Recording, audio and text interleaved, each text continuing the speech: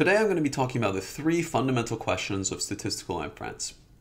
How to collect data, how to summarize data, and how accurate are those summaries. I'm going to be talking about what our class will seek to answer and what it's going to leave for another time. So first off, how to collect data. This is one of the most important questions here. How to collect data, unfortunately, though, is a little bit domain dependent. So we're not going to be covering how to collect data.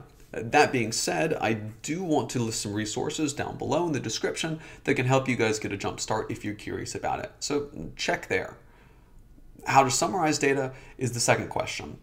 Again, sadly, we're not going to be covering what are useful summaries of the data.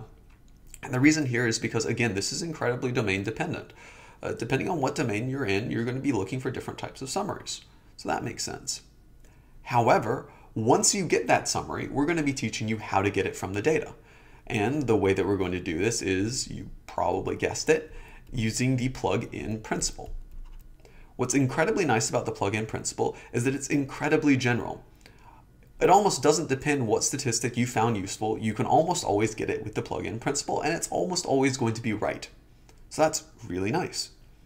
The third question is, how accurate are the above? This question we're going to be answering with, once again, you can probably guess it, we're going to be answering this with Bootstrap.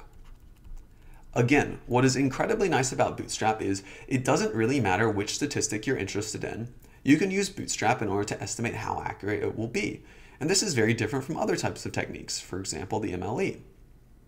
So I'm going to give you two incredibly general tools, both the plug-in principle and the Bootstrap, in order to almost fully answer part 2b and part 3. That being said, there will be cases when you won't be able to answer them with the plugin and the Bootstrap. So I'll mention those cases as well. But I'll guarantee that almost 98% of cases you'll be able to answer after this class. And that's what kind of makes it special.